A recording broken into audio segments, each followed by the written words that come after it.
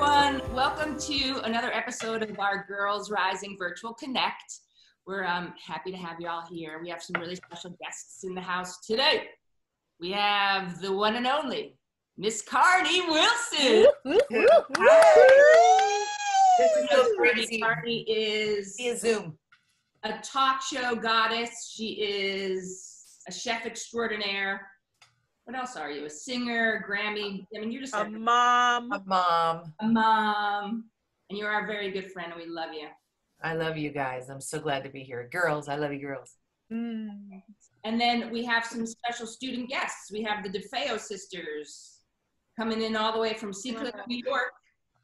They are all in the North Shore School District. So we have Julianna, we have Ava, and we have Taya. And all three girls have sort of a unique situation going on. Julie's a senior in high school, so is getting ready to graduate, leave for college. And our middle one, Ava, is an 8th grader, so she's about to leave middle school and go into high school. And then Taya is a junior in high school, so this is a huge year for juniors, obviously. They've got to be prepping for college and SATs and prom, and there's all sorts of big things that are going on. So we thought today we could get together and maybe talk about how we're all coping with managing the unexpected, the hugely unexpected. I mean, it's one thing to have, like an event and it rains, and then you're like, oh, I have to sort of recalibrate my mind. It's a whole other thing when you're talking about, Carnie, for example, your business being completely shut down. Carnie has her own business called Love Bites. And then the girls obviously are, a lot of disappointment going on with your school situation. So just thought we could talk a little about that. Carnie, you want to kick it off? Yeah. Thanks for letting me be here. First of all, it's nice to meet you girls. You're all so beautiful. And Seacliff, wow, I was there, was it last year? Yeah.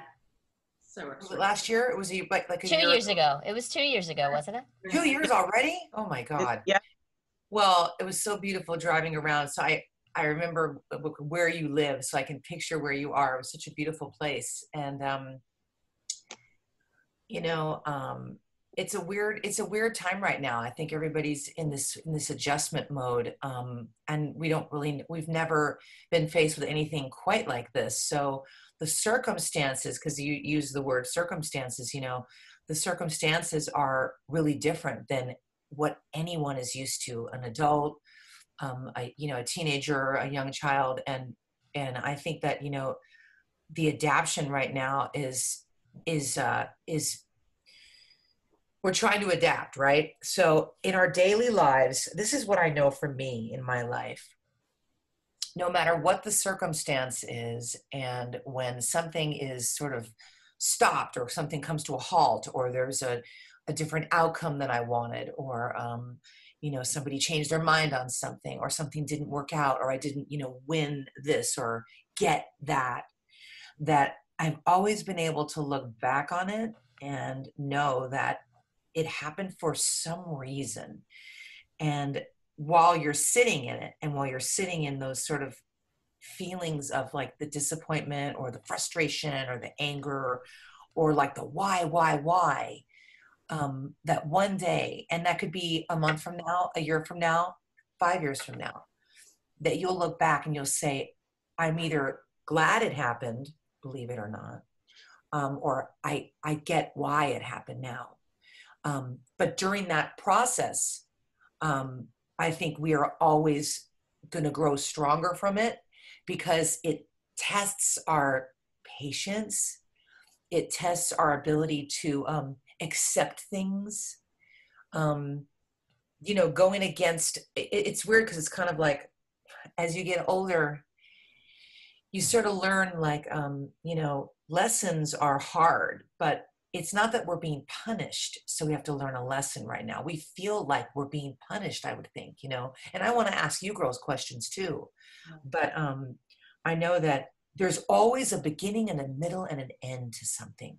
And that gives me big time comfort. I have daughters that are your age. My little one is going to be 11, but Lola is a freshman in high school, and she's totally frustrated and just like, everyone's just in this together. But I'll just start with that because I don't want to go on for too long with one answer because you know me, I could talk forever. But, I've been through a lot, and I can tell you that I've been through a lot of disappointment in my life, but I've also been through a lot of joy. And, it's almost like I'm grateful for the disappointments because when the things that do work out come, I'm so thrilled and excited about it that I'm so much happier because I can feel that joy, Yeah. Girls, talk to us about some of the things that were on the books and that you had coming up that are now have been completely derailed for you. Maybe Taya, you tell us as a junior, what was coming up that you feel like has sort of been pulled away or now you're really stressing about, and how have you sort of managed to cope with it? Every testing that I had set up, like SATs and AP exams, were all canceled. Yeah. And they're trying to be accommodating and supply review material, but it's really hard over. Yeah. I imagine it's stressful, right? Because it's time to start thinking about college, at least the early stage of it, right?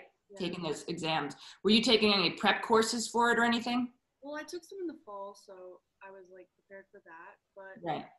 I had stuff to do online, and it's all just getting really messy now. So it's stressful. Yeah, I bet. And then split screen, Julie, right? You've been accepted somewhere. Yes, I'm going to Portland. That's great. Congrats. Portland. Yay! Portland! Yay. Oh, wait, Portland, Maine or Portland, Oregon? Portland. Portland. That's nice. I've lost my hearing during this whole thing anyway. It might be that hat. But no, it's your senior year. So how do you feel about that? What's happening between you and all your friends? And well, for April 1st, we were supposed to, or April 4th, I think, something like that. We were supposed to have our fashion show, our senior fashion show, and that got canceled. Yeah, last night it was supposed to be. It got canceled, and as of right now, the day we come back, I think it's April 30th or May 1st. Yeah. That's college acceptance day. So if it gets pushed back anymore, then you're missing more events, and then then it goes into junior prom, and our senior prom is at the end of June as is graduation. So yeah. So as of now, you're hopeful that all those things will still happen. Yeah. Yeah. But are you feeling a sense of loss that you aren't able to spend this time at school, and these are your last months here? Yeah. Did you ever think in a million years you'd want to go back to school? No. Hey, let me ask you, girls, is there anything, I know this is a hard time, right? But is there anything that's positive that you guys have found that might be coming out of this? Are you connecting more with each other or your family or anything that you think is a positive thing? What keeps me going, because I always talk to my friends about this, we're always really upset because we're so used to seeing each other's 5 days a week, 6 hours every day, so it's hard. But I'm we can't be negative about this because we're healthy and we have a family at home, and we just have to be appreciative for what we have first and then worry about it all after, because it's going to end. We all know it's going to end. It's just a matter of time. So right. It's funny. It's funny because I feel like I was always telling my girls, don't be on TikTok so much. Don't go on Instagram. Don't do the Snapchat every second with the Snapchat. And I go crazy. I mean, it's funny because I have to stop myself because I can get hooked on it too. Yeah. But it's weird how now, even though we have all this opportunity to actually do it even more, look how much we crave to be in person. Right. And it's amazing how I just feel like we're all going to appreciate things so much more when this is done. Well, right. Carnie, to that point, I think it's actually the opposite side of that coin. I have family in Florida, and we're actually connecting on screens so much more than usual. Whereas, we would text or email, we would be in contact, but now we're scheduling FaceTime calls, and my mom is with the kids an hour a day on FaceTime, like, or any, whatever, the video conferencing. So this has actually pushed us into a comfort zone with the technology in a way that we wouldn't have otherwise. And so that is a bit of a positive that is coming out, is reaching out in this new way. Like, we have a whole new framework has been set up for people to do business. You know, I just feel like while everything is shut down and shut in, there is such a growth happening. There's this huge explosion just happening and percolating, and we won't come out of this the same. There's just no way. No way. But what that is connection. Right. It's unearthing that very deep need, what Carnie was saying, about connecting. Like, we need to connect. And that's what that is. It's just, we're now being forced to do it over video screens. And to your point, Nini, yeah, that's going to obviously be, that's a technology thing that we're now going to probably be, it's going to be embedded in how we move forward for sure. And interesting to see how that goes, but it's all about connection. Also, imagine having to go through this without our phones or computer or this. I mean, if you sit for 2 seconds, and I mean, we would literally be staring at the television and the radio and four walls. Yeah, that would suck. You know, they talk that about would suck. You guys have heard about the last pandemic in 1918 when they didn't even have TVs or anything. Like, what in the world? I couldn't imagine. Oh my gosh. You know, couldn't imagine. I'm curious. Ava's the youngest in the bunch here. How has it been for you being homeschooled, and how are you transitioning with the technology? And has it been an easy transition? Has it been tricky? What have been some of the? Well, being at home, I find it easier to do my schoolwork because it gives me more time, and it's like, it's easier to have the materials in front of me when in school. If I don't have something, it's like more difficult, and it's in a time frame, and I work better when I have time and I'm focused. Yeah, well, that's interesting. See, my daughter Kate, I've found too that it's been working to her advantage, because one of the things Kate's teachers always say to us when we come in for our parent-teacher conference is that Kate's such a great student if only she could focus and not be such a shitty chat, like checking out what's happening all over the classroom. And so now she gets up every morning and just goes, you know, pops up her little, you know, Google Chromebook and like pounds out all of her homework. And, you know, also because all she wants to do now, everybody's like totally addicted to like whatever they're binge watching, right? Yeah. Kate just wants to get through her work, and she's doing it really well and focused. And then she like, you know, hops onto the, you know, her Netflix to watch one day at a time or whatever it is she's like totally into at the moment. But I'm finding for her, it's working. My son Thomas, on the other hand, he's struggling a bit with trying to like adapt to the online virtual learning. But I don't know. I'm wondering if there's a thing, if it's like a girl-boy thing. Could be. Our brother he's in 3rd grade. He's been doing online classes. How's he doing? They have like a read aloud every single day for like an hour. And it's different because we've been like on iPads. I think they start giving them to you in like 6th grade. And he just got a Chromebook now for like the first time ever. Yeah. Do all of his work online. All of his like math work that you have to like normally write out has to be like done on like, a spreadsheet. You guys help him? Sometimes. I take that as a no. So if I were to point out one thing that I think is a perk, and Carnie, this will perk your ears up, in fact. The girl's mom is a baker too. She has her own company. Fabulous. Called Sugar Rush. And so Isn't that a great name? While we've all been in quarantine, the DiFeo kids have been sneaking around town, dropping cupcakes off on people's porches. Oh, sweet.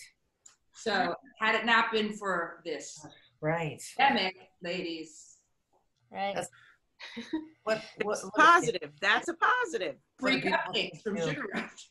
Yeah, I love that. I just want to say that you wouldn't believe the power of positivity. It is. I honestly believe that it's gotten me through a lot of heavy duty things in my life. I had a broken family. I had a lot of hardcore things that I went through as a kid and came out of it and, you know, created a career for myself, you know, and have had all my struggles. I've struggled with my weight my whole life. But I have to turn a negative into a positive. My mom is really responsible for this. You know what I mean? Like, I didn't have a dad that was around the house that was like hands-on and loving and was there. I was really raised by my mom, and my sister and we're best friends, and we started working professionally together. And it's amazing, you know, I always am blown away when sisters work together in a profession, because I mean, you talk about patience and, you know, dealing with each other's personalities and stuff like that. But the bond of our sisterhood is so huge, and I'm so grateful I work with her. But I know that Wendy, my sister, she's a Libra. She's funny. I love astrology. I'm totally into astrology. She's a Libra, and so she's very fair. So she's like, oh, but I understand their point of view. But I understand their point of view. And I'm like, do this, do that, because I'm a Taurus, and I want to command everybody what to do. But it's good to work with someone that sees both sides of the picture, and to know that my relationship with her is precious. Yeah. And the one thing I can say is, when we were making our first album, Wilson Phillips, the group that I'm a singer in, you know, I looked at everybody and I said, you know, we're going to sell 10 million albums. And they all looked at me like I was crazy. And you know what? We did. We sold 10 million records of our first record. And it blew everybody's mind, because it wasn't that I was like the fortune teller of the group. It was more like the attitude of, we can do anything that we actually put our minds to. Now, am I going to be 5'8" and weigh 120? Am I going to grow wings and fly? Probably not. But, you know, I mean, but I can be the best version of me, you know, and that feels really good to wake up and know that I have my prayer, because I'm very spiritual. So during this time, I pray, I stay positive, and I try to find one thing every day where I can help someone see the bright side of things, and know that one day this is going to end, and we're going to get back to life. Right. Yeah. Carnie, that's so that's actually a really interesting question for the girls, is as sisters and just as women going through this crisis, is what do you feel like you can do, or what are you trying to do every day along the lines of what Carnie was saying, to stay positive, to bring some good, and to be good to yourself? Like, do you have any sort of systems in place, something you try to do every day? Or now, having heard Carnie speak about that, is there something you want to try to do every day? Or just, if you could. I would like to try to go on a run every day, but. Right. I do art. I try to do art every day, and I paint, and just sticking to like your normal routine and trying to like make it seem as normal as possible. Yeah. Right. And Ava? I play sports every day, or I try to play sports every day. Right. Like, my lacrosse season was canceled this year because it's a spring sport, and that's like my main sport, and it was canceled. So I tried my best to like not get annoyed about it and just. Yeah. Time. Yeah. So how do you try your best not to get annoyed about it? I mean, what do you do? It's done. It's done. Yeah. There's nothing you can do about it. So what can you try to do to get your headspace into a positive place when you're just pissed about it? It stinks. I'm excited about next year and playing for a travel team and being able to play for junior varsity or varsity. And yeah. That. Jules, what about you? Well, as of right now, for me and my sister are on the varsity golf team, and it looks like our season's going to get canceled. And like, this was my last year. But my dad's a big golfer, so I can go and play with him if I want to, and just keep doing that. Stay positive about that. Mm-hmm. Tali, what about you? What about bringing positive? I mean, we're all like in a house together, so I try to not like stay away from everyone, even if like it can get like frustrating, like staying in a house with everyone. So I try to interact with like them, like I don't either have a conversation with them, just reach out to them at least a couple times a day. Yeah. So check in with each other. Yeah. And also, I want to say, like, every day can be different. One day you feel like you're loving and you want to, like, snuggle up, or you want to, like, you know, say something nice, or just, like, chill and not overthink things. And other days you're just like pissed and angry and just don't want to like even deal with it. And I feel like I try to give my daughters their space. You know, if she just wants to go in, I mean, when her homework is done and I try to take a walk with them every day, but like at least give her the space to just kind of feel and do what she wants to do, and that's okay too. Right. Yeah. You know what I mean? Yeah. You know, someone, I was on a text chain of moms, and they were saying how there were moments that were so frustrating because everybody's in the house, everybody's hungry, everybody wants snacks, everybody this, everybody that, and they just felt like they needed to manage everything at every moment, and they had no time for themselves. And I have, you know, I think we've all have probably felt this at some point. And I think what was interesting was the feeling that it's okay to force time for yourself, force time, whether it's, you know, in the bathroom, lock the door, whether it's go to a different room, and it's okay to take that time and to make that time, if at all possible, whether it's a walk or something, for your own sanity, for your own space, for your own thoughts.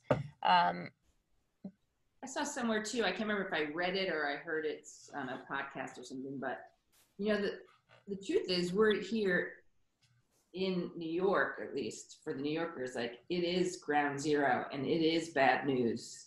Yeah. A lot of bad news. It's affecting a lot of people around us, friends, family. I just found out today that 2 of my best friends have it. Mm-hmm. And, you know, it's hard not to, we're all questioning what's happening and it's a scary time. So, whereas on the one hand, you know, we're expected to be, oh, you're home. You've been handed all this free time. Yeah. Or be super productive now. Go, you know, like now it's time to write your opera. Now you write your Broadway show. Mm-hmm. It's time for you to write your Hamilton, Carnie. And it's like that kind of pressure is like, I can't. I've just let go, and I've said, you know what? I got up today. I washed my hands 5,000 times. Yeah. I helped my kids. Cracking and bleeding. Oh my Not God. kidding. But I think that pressure's not fair, Chris. That pressure, and I know, because I mean, we all feel it. And I think it's okay to say that it's not reasonable. You're not home. The world didn't just suddenly go on vacation. It's, you know, the anxiety that we're dealing with as parents and just as people, seeing our friends getting sick, trying to keep our family safe and fed, and the groceries and this and that and the other thing. And it's not a retreat. Like, we're not all on this retreat away from work. Like, woo, I've got free time, you know, and my head isn't in that game. My head is every second sort of worried about the next step for the family. And sure, we can carve out time and, you know, do your best to try to fulfill your creative self, but it's not, you know, it's not a retreat. We didn't just go all into an ashram and have unlimited free time. You know what? No, the point was, and I think I saw something about that too. It's like, this isn't the time to pressure yourself to produce. Mm-hmm. To learn a language. Time to do that. This isn't. So, woman laying low, you're doing the world a favor. Exactly. So true. Exactly. Time to just quiet down, take care of yourself, take care of the people around you. Really, that's really it. Also, before, you know, this happened, I've always been someone that's trying to create a balance in my life, because I feel like there's a space for all emotions, all events, all everything.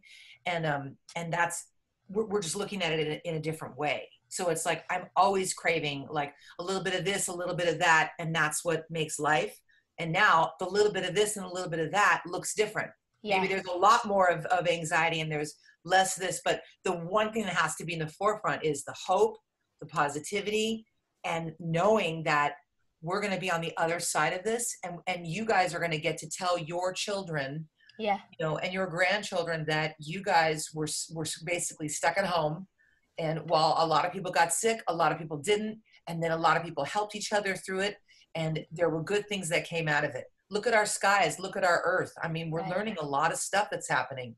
Yeah. Mm-hmm. You know, I've repeated myself a lot during this, but we kind of have to. And as we know, with this routine, oh my God, it's Groundhog Day. You get up and you go, wait a minute, is coronavirus really still out there? Ah, crap. You know, I'm using my good language right now, believe me. You're doing a great job, by the way. I'm really proud of you.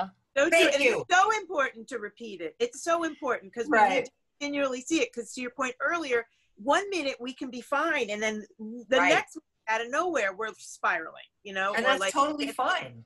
That's Yeah. totally And I also fine too.